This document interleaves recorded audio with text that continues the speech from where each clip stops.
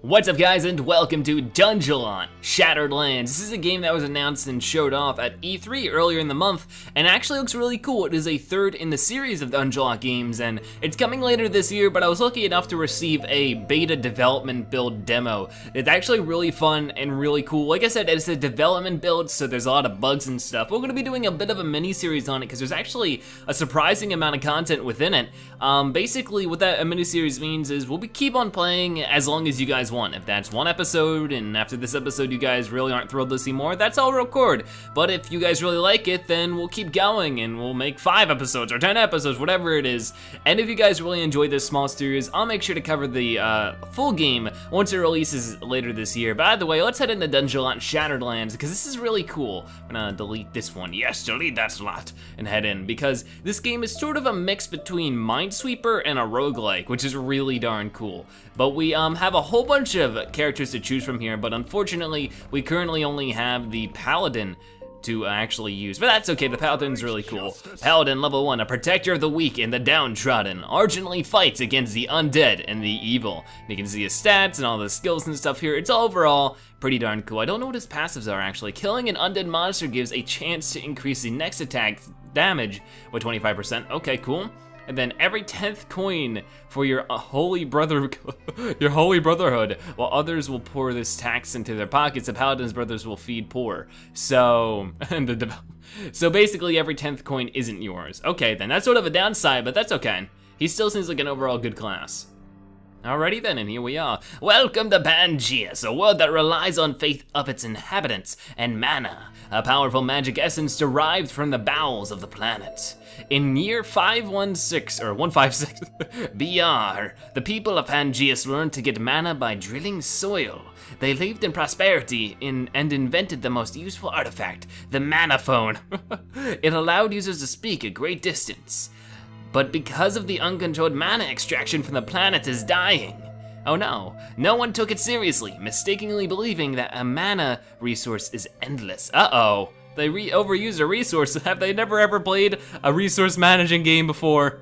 Ultimately, an irrepressible thirst for magic led to great rift. Alright then, so the whole world is split apart here, and a cataclysm that broke Pangeas on several continents drifted in astral space. Oh no. The discovery of portals based on mana phone technology linked all continents once again. However, the true nature of portals remains unrevealed. So, it might be risky business to mess with them. Portals drained life energy and emotions from people, materializing their nightmares. The undead's rise from their graves. Beasts mutated and became more aggressive, soulless things animated by magic. Ooh. Darkness and despair covered weary lands. These days, the remains of humanity fight for survival.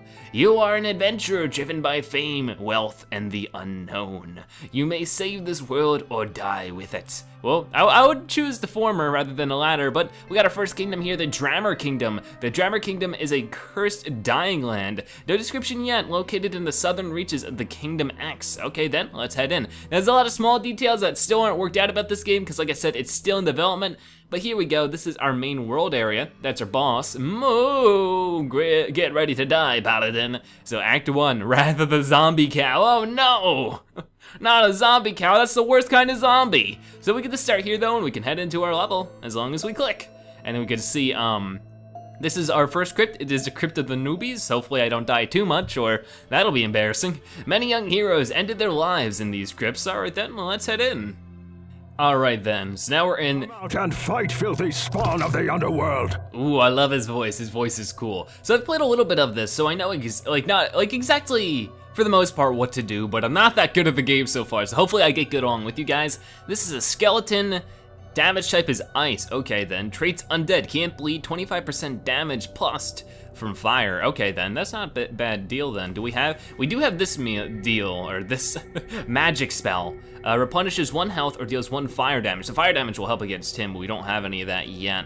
I'll have to make sure to keep an eye on that. But this is the cool thing, is that you don't actually have to fight any of the enemies right off the bat. Like, I can just leave these guys be. But you can see that they sort of take up spaces that I can't dig through now, because they are there. So if I want to keep progressing, I'm gonna want to kill those guys. So we're gonna get this up. Ooh, a lantern is good. We'll use that in the next floor. And then this guy is a wicked target dummy. Weakness is 50% damage from fire. Okay then, so he would be even more damaging, but this guy is super weak, so we'll kill him off really quick.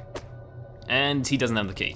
Basically what we're doing is we're waiting for one of these guys to drop a key, because typically the enemies hold the keys and you have to kill whatever one it is that has it to get it. And this is a bat. Chance to blight. And that's it. It is venom. Okay then, so we're gonna be careful. A lot of these guys do have helmets, but there's the key. Okay, cool. And then we'll go on through. Now with the lantern, ooh, ancient dragon gas. The dungeon is filled with pungent gas from a dragon that lives nearby. Damage from fire increased. Be careful. Tip, explore surrounding dungeon blocks to scatter the gas area. All right then, so you can see there is gas here, and if we hit people with fire that might be in that area, it will actually hurt them even more than what they're normally hurt. But if we do this is the lantern, so we can see what spaces are where. And this is actually super helpful. We know where the monsters are now. And we can go, I wanna take out this food. Food's important because every time you go down to a new floor, you eat some food, and if you run out of food, you'll start losing your health here. And we can click on our guy here and see all different stats and information. There's even quests, which are super helpful, because the more coins we get, the more we can level up our character between runs, which is also super helpful. So it's like, if you do really, really bad, as long as you get some coins, you're in the clear. All right, let's do that. I did get a little poison there, that's okay. So you can see that it isn't exactly turn-based.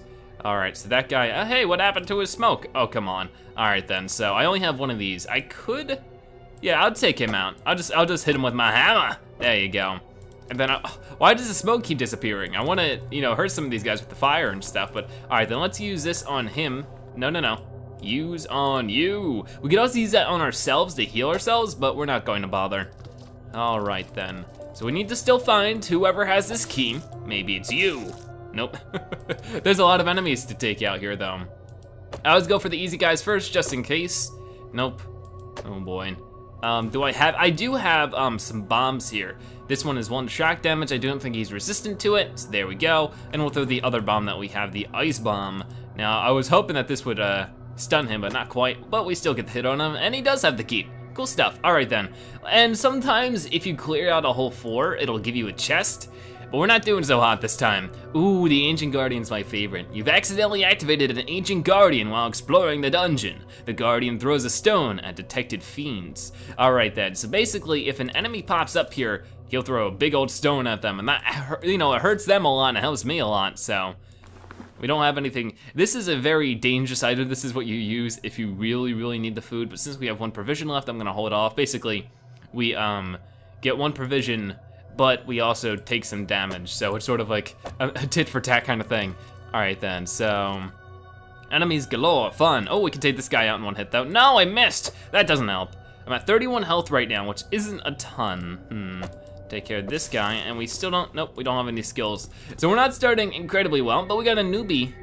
Okay, I'm a newbie, get 10 coins, okay, cool. Oh, we got 10 coins for that quest. Here's a lantern. At this point, I'm gonna save that for the next floor, because we're already having bad enough luck as it is. Doesn't really matter too much here. Alrighty, take that guy out because I really need the space to work with. Ooh, okay. I don't know why sometimes he'll attack first and sometimes he won't. I guess it depends on the attack speed of the enemy, because if I click and hold, I can see some information. It won't let me know specifically what this information is. Like, I don't know what this one is. I guess deflecting? I'm not sure. All right, more skeletons. But like I said, this game is in development, so if you see any bugs, if things don't seem very ironed down, that's okay because it's not finished. It's still just fun to play though. All right, then there's a key for that area.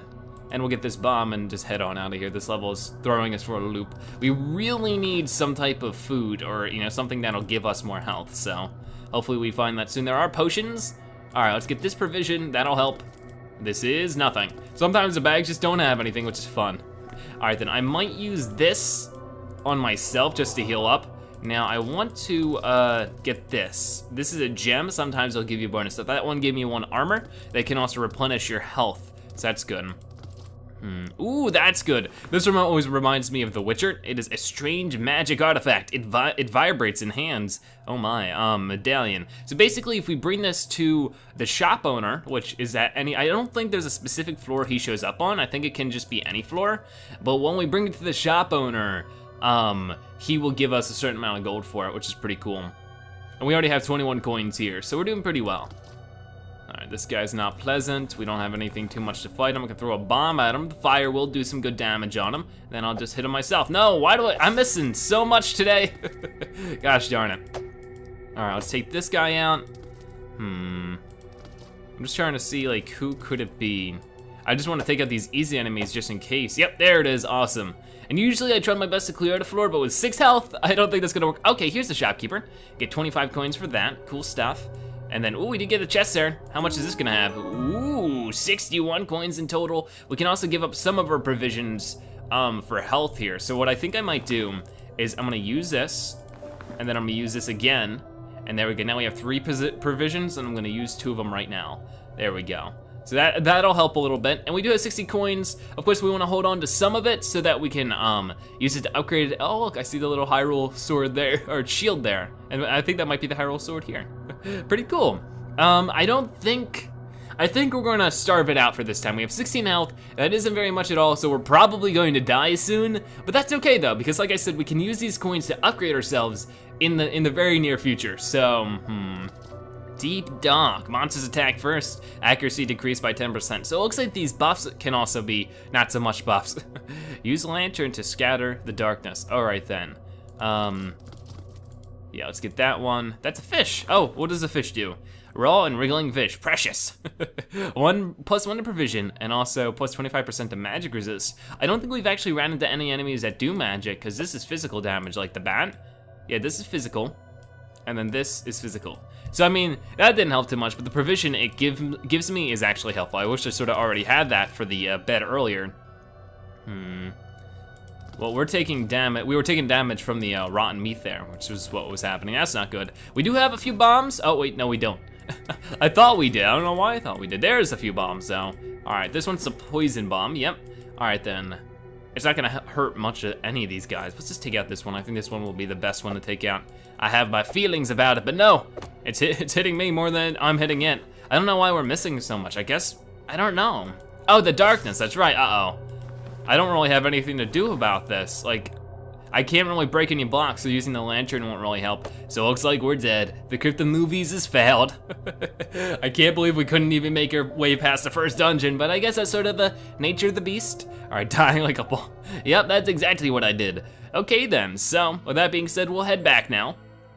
And there we go. Now, hello Paladin, are you ready for some training? Yes, I am. So this is where we can train our skills, and I will get some health. I'll get one of everything. I'll get my vitality up, I'll get my power up, and I'll get my armor up, and leave myself with 2 coins so that I have at least a little working room for the next episode. Thank you guys so much for watching. I hope you enjoyed this video. If you did, like I said, make sure you let me know and show me your support so that I know if I should keep posting, you know, levels on this video, but either or videos on this game. But either way, thank you guys so much for watching. I'll see you guys next time. Bye-bye.